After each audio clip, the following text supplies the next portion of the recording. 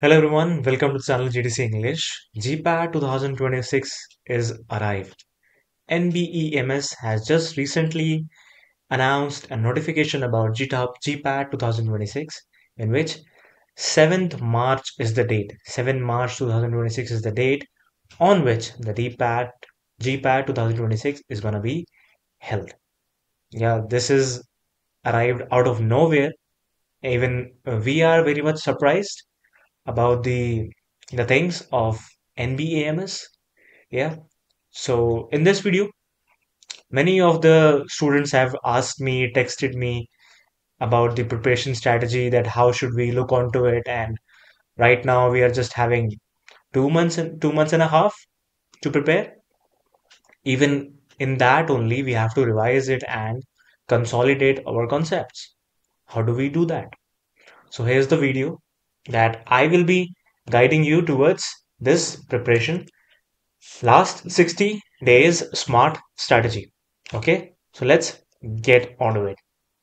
Okay, so first thing that you have faced after listening this news, after seeing this news, that 7th March is the date onto which GPAT examination gonna be held. Yes, time is less, very much less, 2.5 months only. We were expecting it around May only, but it came around out of nowhere. Now it's around 2.5 months only, and we are having less time. But GPAT is not about studying everything, guys. GPAT is not about studying everything. It is about the right things. It is about the right thing, guys. Whatever you study in a right way, yeah, that is gonna make you cross the line. That's what I always say. You just have to study the right things. Okay, you don't have to study everything, but you have to study the right things repeatedly on a regular basis, just to keep revising the things. And once you are keep revising the things, that makes you a difference between a qualifier and an average student. Okay, even sometimes the topper of the college doesn't able to qualify the GPAT examination, but an average student who studies the things regularly, repeatedly basis, they qualifiers for the GPAT. Yeah.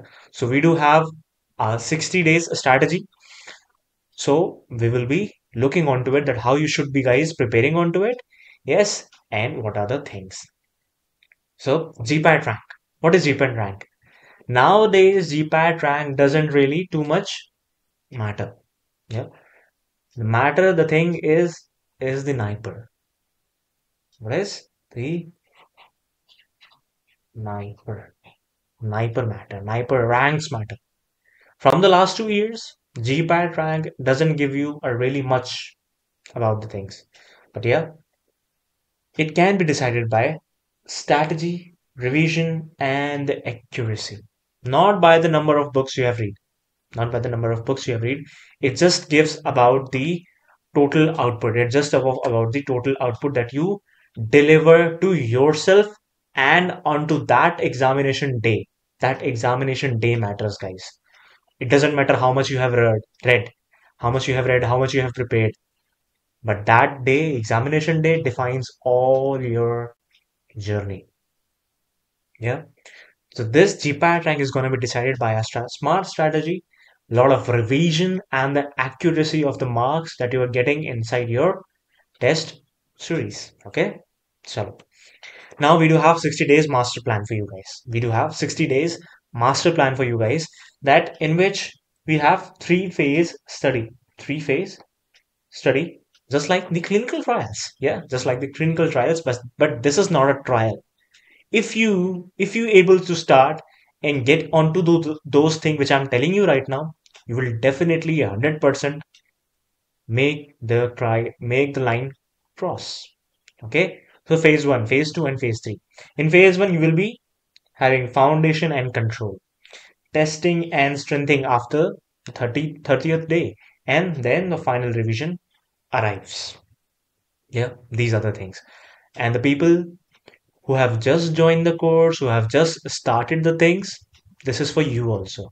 Okay, this is for you also. And the persons who are preparing for the GPAT even from last 3 months, 4 months, This is for you also. Okay.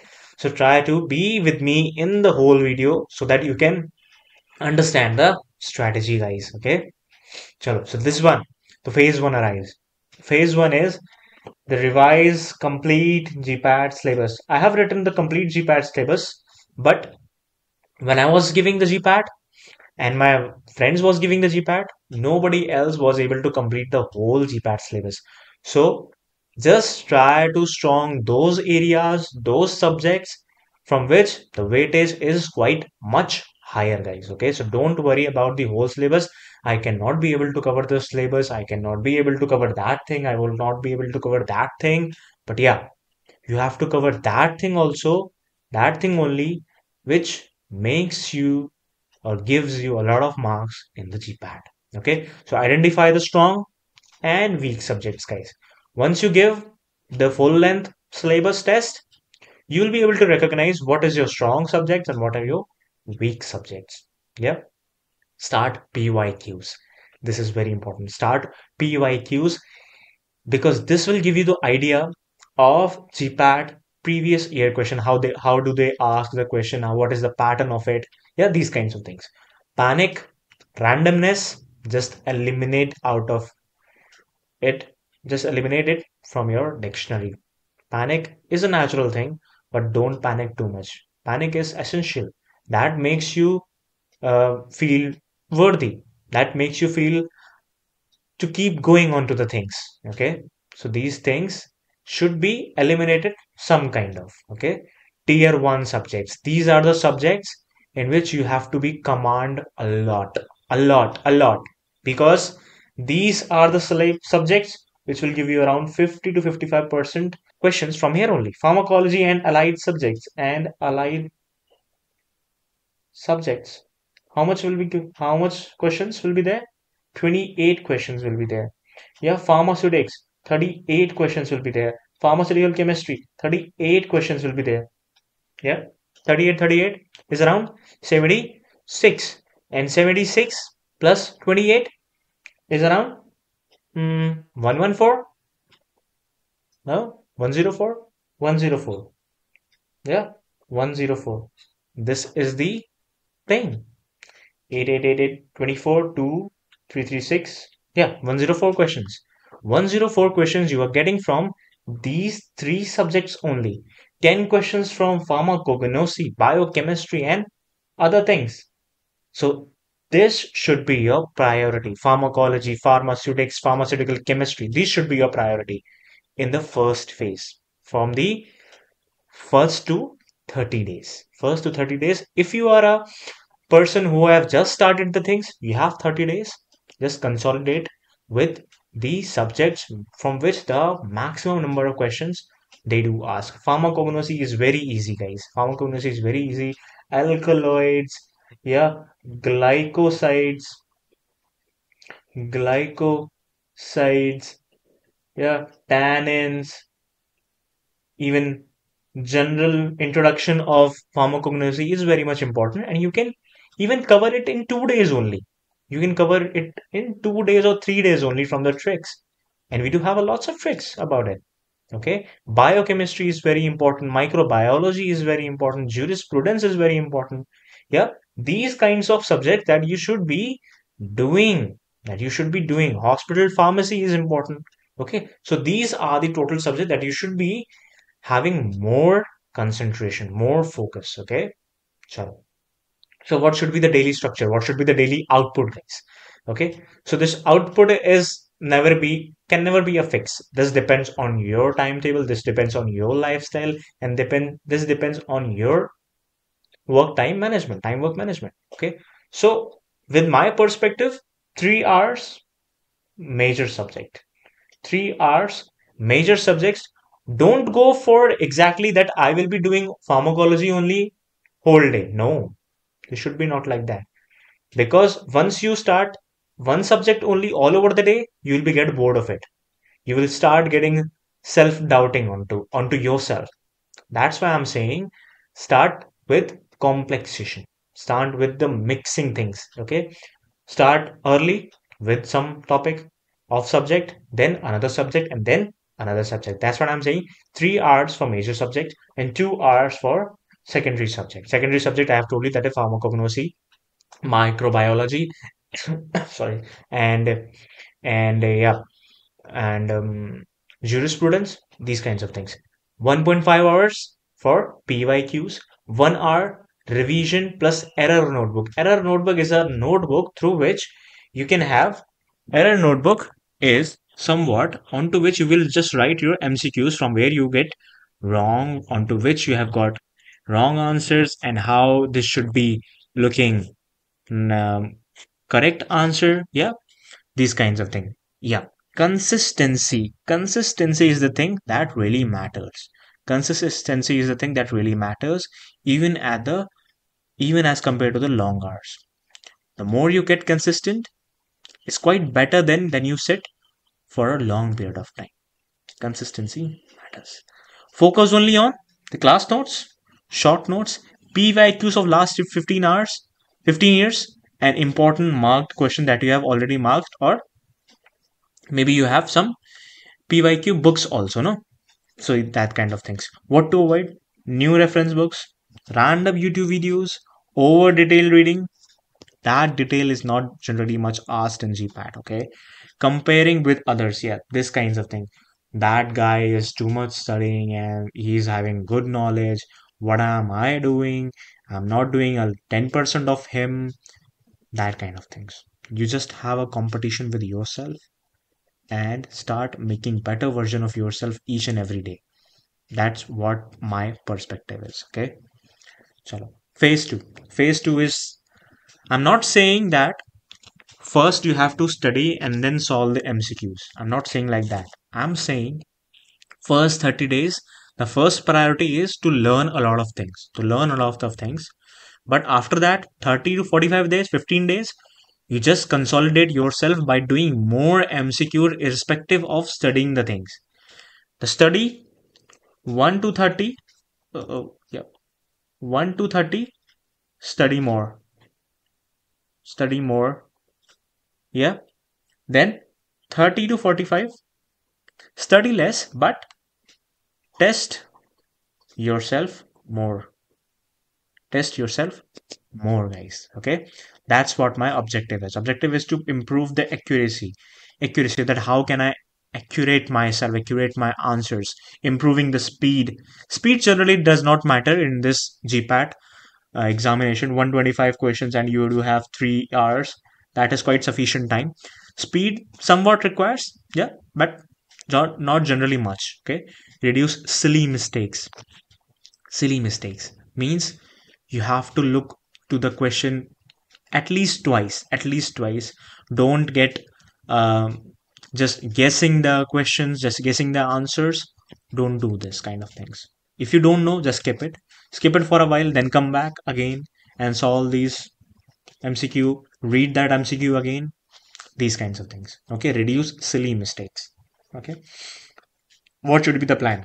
What should be the plan? Per weekly, how much weekly test should be attempted by you guys? 5 full length tests per week is essential.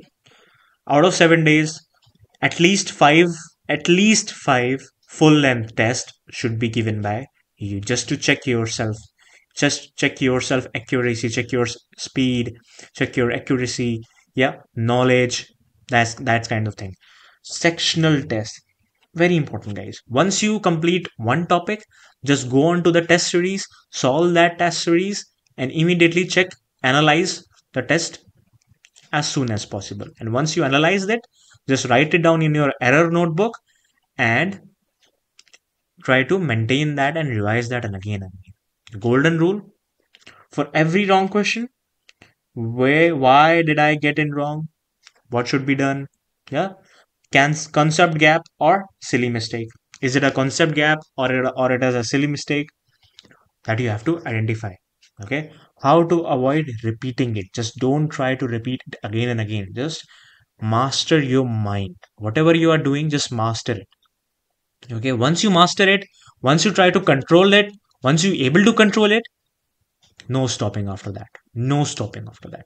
Okay, next thing is maintain an error book. Yeah, Chalo. Phase 3, day 46 to day 60. Even after that, you have some time also, but I am taking 2 months only so that you just having a pressure onto yourself. Okay. Final phase, polishing and confidence. After being regularized yourself for 45 days, you don't have to be underconfident. You don't have to be having the self doubt on yourself that nah, I cannot be able to do this. Nah, this is impossible for me. No, you have done this much and this much is very much sufficient. Now I'm gonna make it anyhow. I just have to be confident. Whatever it will happen. I'm just controlling the controllables right now. What is controllable? What was controllable? I have controlled the things. Now the destiny will decide where I will go. Okay. Now, objective, calm mind. You just have to be mind calm. Okay, calm your mind. Just slow down the things, whatever is happening. Process the things slowly, slowly, slowly, slowly. Okay, strong memory, strong memory. Just exercise the things. Now, for example, Divanshu. Okay, Divanshu, chalo. Tell me the classification of ANS. Chalo, what was the answer of that question? Okay, which drug is acting onto the M2 receptor? Which drug is generally causing the side effect of tendinitis? These kinds of things. You just have to keep questioning yourself all the day, questioning yourself. And the mindset is very important, guys. If you able to consolidate the things in yourself that you want to make it, I want to make it, just manifest it. Once you start manifesting, the things will automatically will be happening for you. Okay, what to revise in final phase? The PYQs, the repeated questions, if you're having GPAT mantra or whatever it is. And the error notebook is very much important, guys. Error notebook, very much important. Whatever you have written, the wrong questions, the silly mistakes, just look onto it. Drug classifications, very important. Tables and formulas, very important. One liners, very important. Strictly avoid new topics, new notes, and panic discussions. The person who cannot motivate you, who cannot be there with you, is one of your biggest enemy, guys. Okay, so try to avoid those persons. Be an engagement, be an engagement of a good conversation, healthy conversation, and then just trust your preparation, trust the process. Okay, believe, believe that you are having a smart revision. PYQs are going onto it. Consistency, confidence. See, if confidence is no, confidence is nothing there, this thing will not be happen. These above three. Confidence should be right above in your head that I will do it, I can do it, and I will be able to cross that damn line. For the last 2 months, just don't study hard, don't study everything, just study GPAT smart. Don't study hard, study GPAT smart. And for those who have started just right now, many GPAT qualifiers started late. Even one of my friend, when I was preparing for my GPAT examination, I was the person who has started very early, even in the June July month. But many of my friends who started in January only, and we had examination on in May. But those are able to qualify also. Those were the person who also qualified. So at the last, I want to say many GPAT qualified started late, but the difference was discipline, not the duration. Thank you so much, guys. And please try to consolidate your mind. Don't panic. We are with you. The whole GDC team is working for you only day and night. And you just have to be confident with a smile and start preparing for yourself. Thank you so much, guys.